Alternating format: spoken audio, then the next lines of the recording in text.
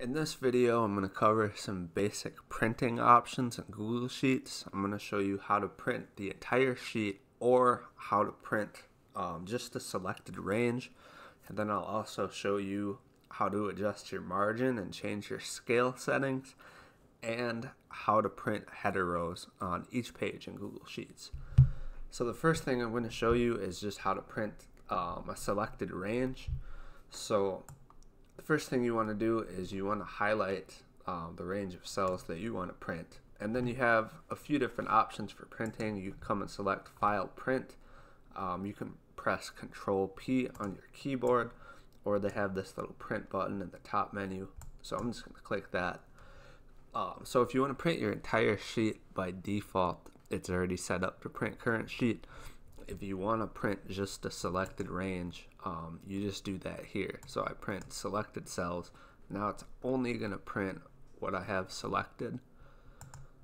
So a few other options in here. You can set it to landscape, portrait, and then your scale settings and margin settings are also in here. So they have normal, fit to width, fit to height, fit to page, custom options, and margins, normal, narrow, wide, custom options. So those are all right in here. You can kind of play with those and figure out what they do. If you want to learn more about what these options do, you can always read the blog post that I'll have linked in the description, where I go into further detail on those. So the next thing I'm going to show you is how to print header rows on each page. So I'm just going to highlight a section here. Let me just show you what this will look like in the print preview. So right now I have the header rows on the top, but then when I scroll to each page, they're not there. So if you're trying to print a lot of different rows and you want to keep the header rows intact on each and every page, what you have to do is freeze panes. So how you do that in Google Sheets is you come up to the top, view, freeze one row.